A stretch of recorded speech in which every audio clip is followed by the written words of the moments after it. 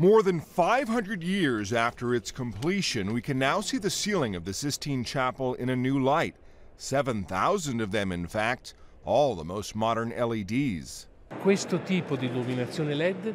This type of LED lighting guarantees a homogeneous light, a precise light, a light which allows us to understand and see the Sistine Chapel in its entirety and each fresco in minute detail. Nobody has ever seen the Sistine Chapel as we can see it tonight, as visitors will be able to see it from now on.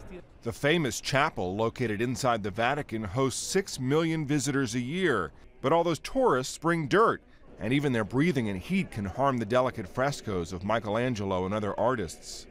The Vatican revealed this week that it recently completed a nearly $4 million project that includes a new high-tech air conditioning system as well as the new lighting.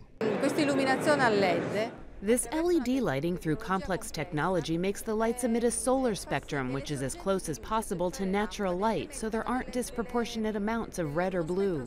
We now have a light that's nearly quite the same as the artist has seen, like Michelangelo in the chapel.